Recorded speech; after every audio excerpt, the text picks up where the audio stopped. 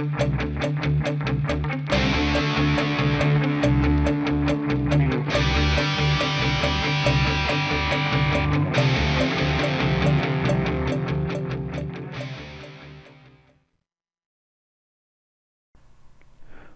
to Juniper Learning Bytes.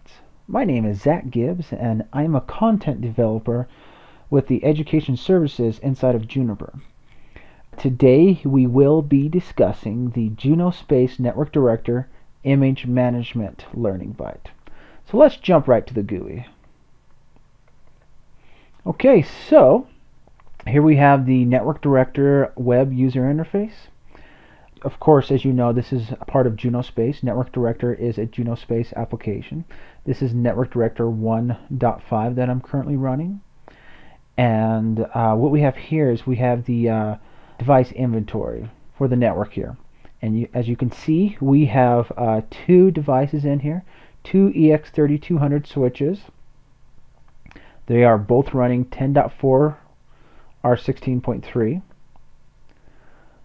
They are part of the Junos EX family, device type of switch, and the connection state and the config state are in good conditions, up and in sync respectively. And that's important because a connection state of up means that Network Director can communicate with the switches, and a config state of in sync means that the configuration on Network Director for that switch is the same as what is actually on the switch itself. And those things need to be in order for us to be able to manage images with these devices.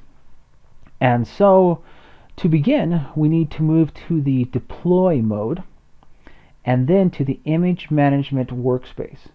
And then we can check out the manage image repository workspace as well.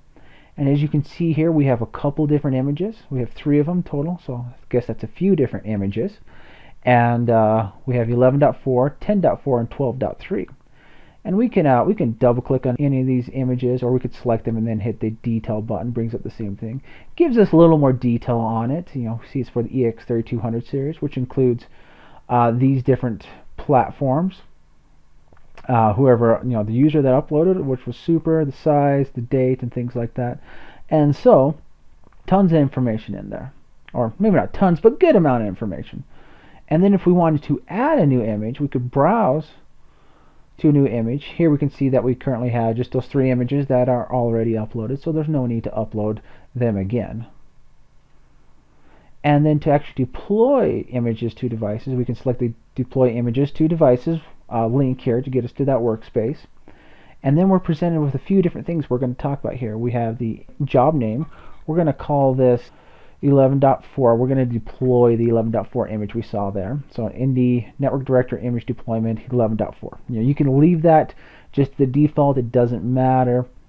It's good to name it though, so you know you can look through the jobs afterwards and see what's happening.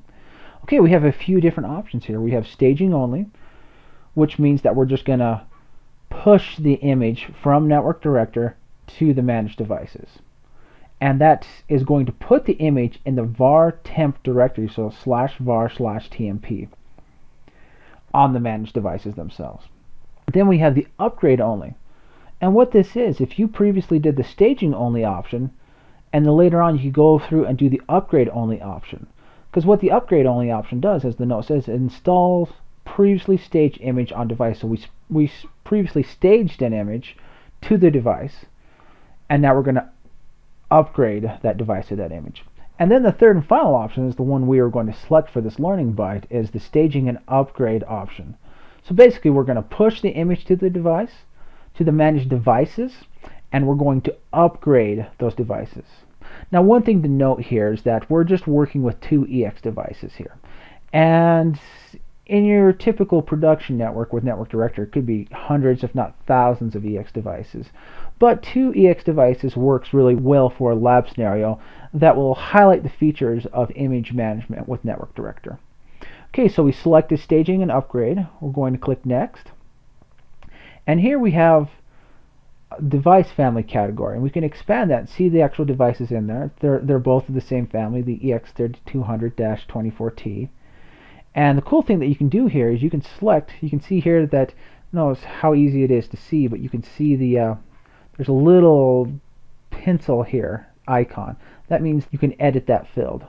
So I can click on the field, and then I can select an image. Now if I select an image under the actual device family category container here, select 11.4, it puts 11.4 in all the devices under the category. Kind of a shortcut. Alternatively, you can go through and change it manually, or if you wanted a different one, say you had 100 devices, each of them are getting 11.4, one of them needs 12.3, I can go to that one device and select 12.3. It's a pretty cool feature. We'll just switch that back to 11.4 for this guy here. There we go. And so we're planning on upgrading both switches to 11.4. Click next, and we have some options, some cool options here. We have an all device type, so any device type that is manageable, EX series devices, QFabric, or wireless LAN controller devices, WLC. That counts for all these. And we have two options, and we're going to select both of these options. The first one is delete any existing image before download. And what does that mean? That means that we want to make sure that there's enough space on the device to complete the upgrade, because there needs to be a certain amount of free space to actually complete the install after we put the package on there. So it's going to go in there, remove any other images that we have on there, put the new image on, so we have just a way to make sure we have enough space. So we're going to select that. That's a good option. And then reboot device after successful installation option. What does that mean? Well, for those of you that are familiar with how Junos works during an upgrade, is you install the package and then you have to reboot the device to finish the upgrade. Because if we don't select this, if this is unchecked, it's just going to install the package and you'll manually have to go in and reboot the devices. You could do that through the CLI, or you could do that through Network Director as well. That's definitely things that can be done either way. You can actually do that through just Junos Space as well. So you don't have to manually go into every single device, but you have to do another step for sure. And so we're just going to reboot these devices now. And then we have some EX series only options. The check compatibility with current configuration option. That's like using the validate command, which is the default when upgrading through the CLI on a Junos device with the request system software add and then validate. What that does is it just checks to make sure that the current configuration is going to work with the new image, the new version of Junos that you're putting on there. And this note's important. This is not applicable for the non-stop upgrade option, which is down here. So you can't select them both. Okay, you have archive data, snapshot, copy to alternate slice, and then the non-stop upgrade, which is applicable to virtual chassis and standalone chassis. Then you have some QFabric options, some WLC options. We're mainly focusing on EX series in this learning byte. And then we have some scheduling options, and this is kind of cool with how they did this. We can have the stage now, stage later, the upgrade now, or upgrade later. And what you could do now is you could say you want to stage now and then upgrade later.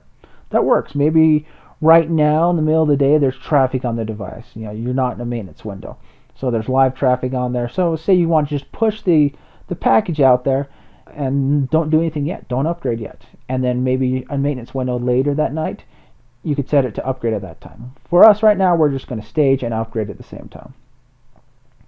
Okay, then here's the review screen.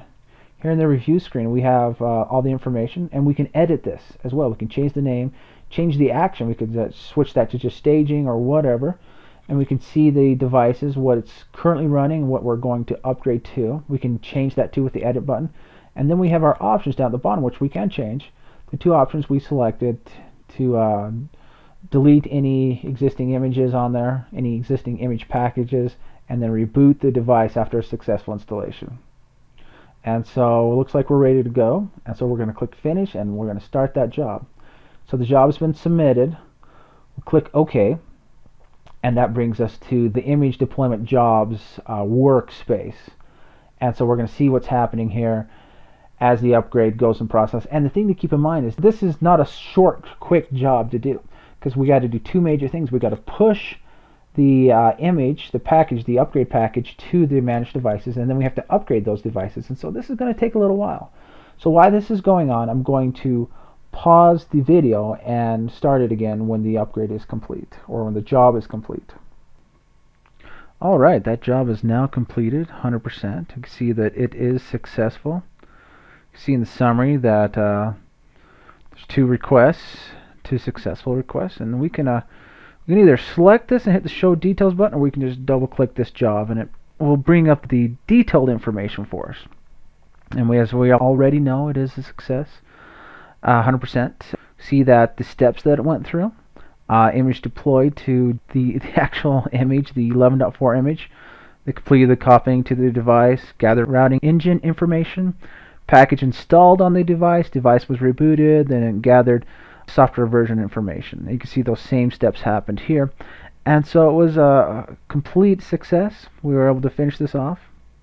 And we go back to the view inventory. We can now see that we have both devices running 11.4, R10.3. Both up and in sync. Everything looks good. We were able to push the image to the EX switches and upgrade them without issue. And so that brings us to the end of this learning byte. In summary, we talked about image management with Network Director, and then we went through a step-by-step process of upgrading EX series devices through Network Director. And so I hope this was beneficial for you, and as always, thanks for watching.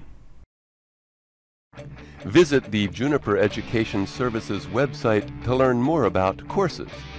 View our full range of classroom, online, and e-learning courses.